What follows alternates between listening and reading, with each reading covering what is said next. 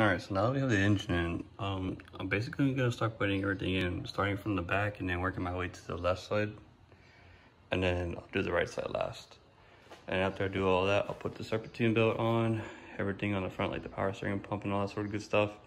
I'll put that on, and then I'll throw on the front end, and then that's gonna be it. Alright, so the first thing I did was I went ahead and tightened down these 10 millimeters right here. Tying down those, and then I connected my my ignition coils, as you can see here, and then down here I tighten up that 10 mil and then this 10 mil to hold down the back harness. All right, so what I did next was on my car at least, I have what I did was I messed with the wire harness a while back, and I pretty much redirected most of the ground wires to right here to the back of the block. So just to make the overall appearance look cleaner. Anyways, so I put my two ground wires back here. And then after that, I went ahead and noticed that I have these two sensors right here. One's for the, both of them are for the O2 sensors. One's for downstream and one's for upstream. But I don't use these. So I'm just gonna tuck them away. Or I'll probably cut them later. And this dude right here, this guy, this sensor right here goes to your coolant temp sensor right there. But before I plug it in, I'm gonna redo some of the harness on it, just like I did for these guys. These three wires, don't worry about them. Again, it's just me doing some wire harness work. Same deal for this dude. This is your OEM map sensor, IAT sensor. All I did was just pull the wires out from in here and then just made the line look a lot more better. And just redirected it. It just looks better in my opinion. So I'm gonna go ahead and do that real quick. You do have this cam sensor back here. Plug this one in. And then you have another cam sensor right here too, but I need to redo the harness for it. So I'm gonna redo all of that real quick and show you what it looks like at the end. So that's gonna be a ground right here, the two grounds right here, the coolant temp sensor. What else did I plug in? And the cam sensor. So now I want to go ahead and I put in my fuel rail again, by the way. Now I'm just going to go ahead and plug in the injectors. Put this one.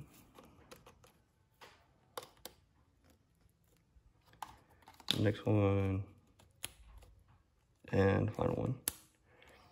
All right, so the injectors are plugged in. Yeah, the injectors are plugged in. Put in this dude over here. This is 100%. This isn't going to be on your guys' build. This is just strictly for mine. So this is actually my map sensor. It's a 5-bar map sensor.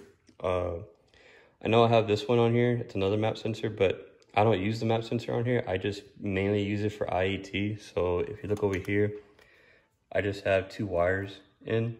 Those two wires are used for IAT. And then while those two are being used for IAT, the other two wires that I cut off basically go into this guy and then send a signal back to the Haltech ECU that I have. That's why I'm running a 5-bar map sensor. All right, so looking over the back part, nope, I'm pretty much good. These two are the only ones that are gonna be left hanging for now.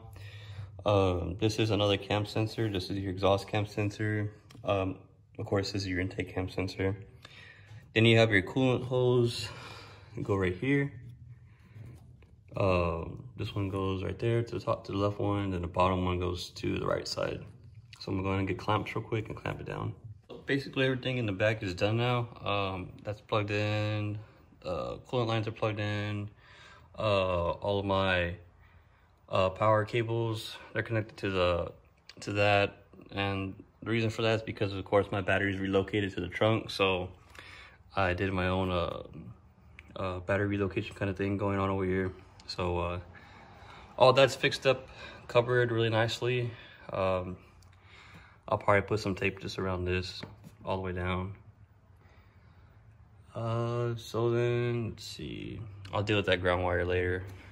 So now that we're done with the back stuff, I'm gonna start going ahead and messing with this wire harness right here and start plugging in the starter and all that good stuff. Alright guys, so just want to make a quick note for you guys. That sensor right there in front of you on the transmission bell housing, that is the crankshaft position sensor. So if you guys ever need to replace that, that's the sensor for it. Also, there's another wire that's going back here to the transmission. That wire that's being tugged on back there, that is your reverse sensor to tell the car pretty much that your reverse lights are on. So there's that sensor. Then we have right here the starter, which is its own separate piece right here of harness too. This is gonna be a 13 millimeter around that boot, and then here's the top part of the sensor plug. All right, so I have the starter in now. There's the top wire for it and the bottom wire, or well, this connector right here. That's a 13 millimeter, by the way. This is all situated. Now I'm gonna move on to putting on the knock sensor wire, and I wanna say it was this dude right here, yeah. So this is also on that back harness, and it's gonna be this guy. So you're just gonna connect it like that. That one's connected. So let's move on to, we got that situated, this situated. Let's go down the rest of this harness.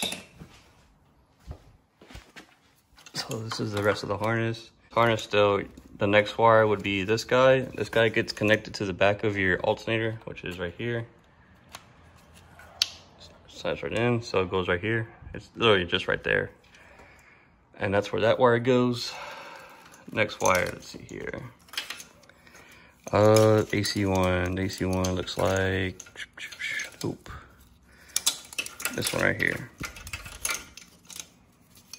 This is your AC wire. This is gonna go on the bottom of the AC, or actually the top of it, whatever you wanna call it. So it goes, clips in.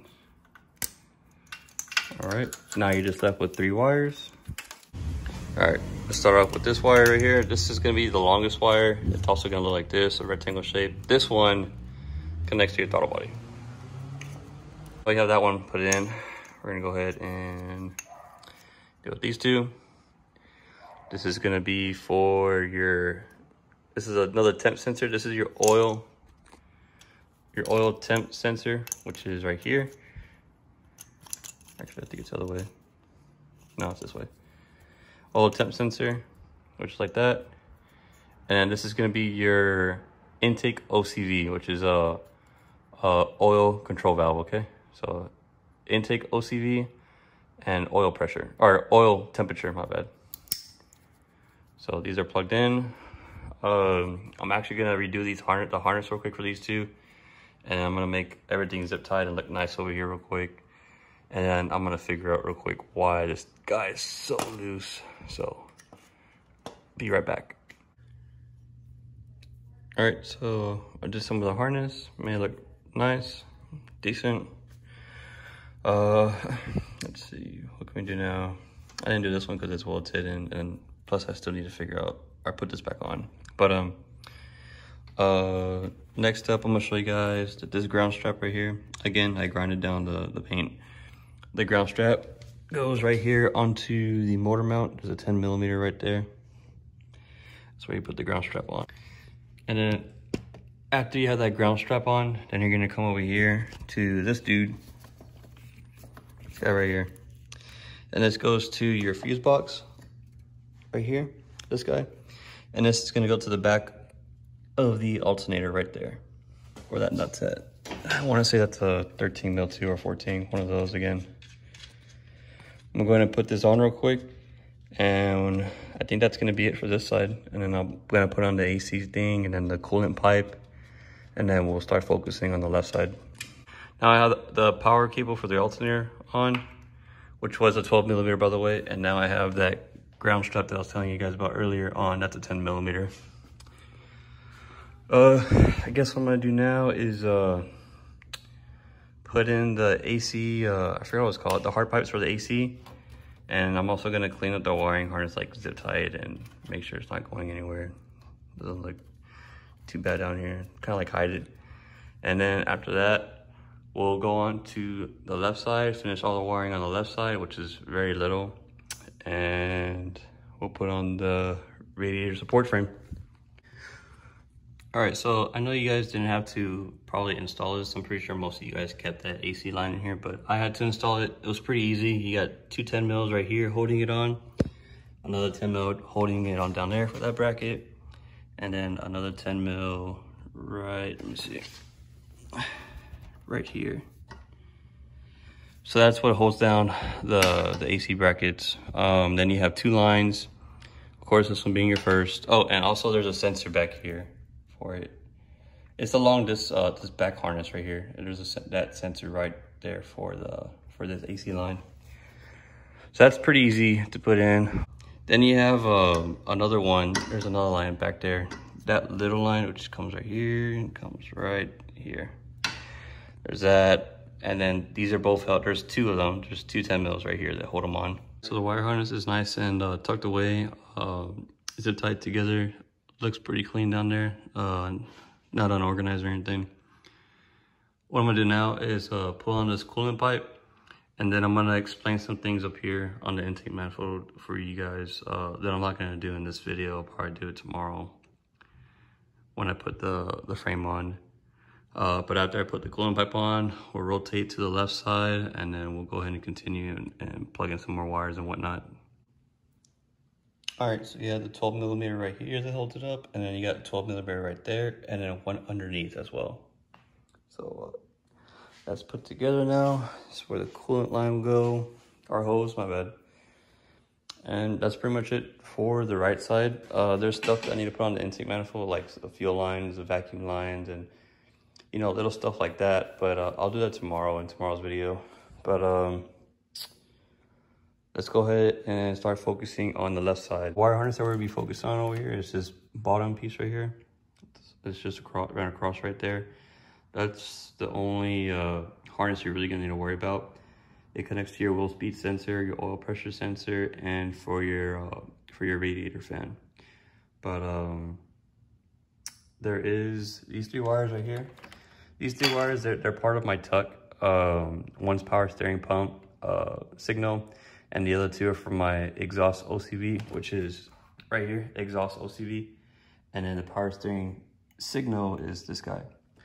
So these 3 are separate from the harness because originally these go over right here, and I don't like that. I kind of want to tuck them, so what I'm doing is I'm just rerouting them down here somewhere so it'll look more cleaner. So that's why I have those 3 blue wires like that. But yeah, so that's your exhaust OCV, and then this is your power steering pump signal. Before I forget, I deleted my Wastegate Solenoid, and I deleted my bypass solenoid, which is the BOV Solenoid. Those 2 are deleted. I don't use them. They're not useful to me. So with Haltech, I'm able to turn it off. If you don't have a Haltech, you can't delete them. So on the right side should be the BOV solenoid, and the left one should be the Wastegate solenoid. So if you're putting it back on, that's what it is. Let's talk about these 2 wires, because those are important. This guy and this guy.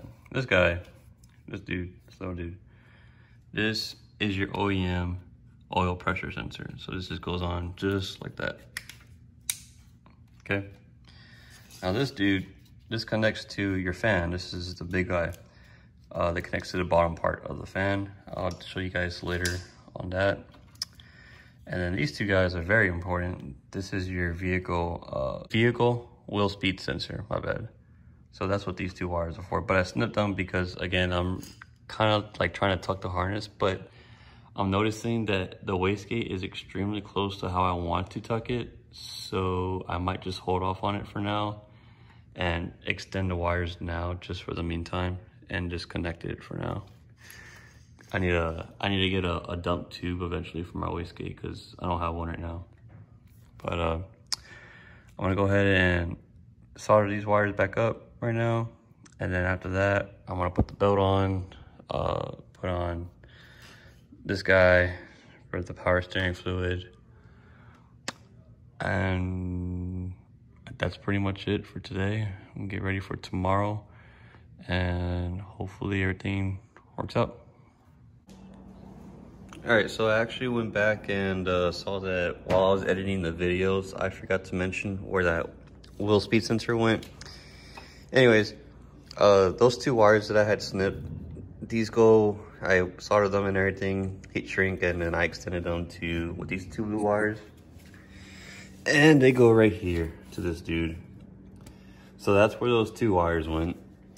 And then for your fan, this is what the wire it connects to. It would be usually placed like right there.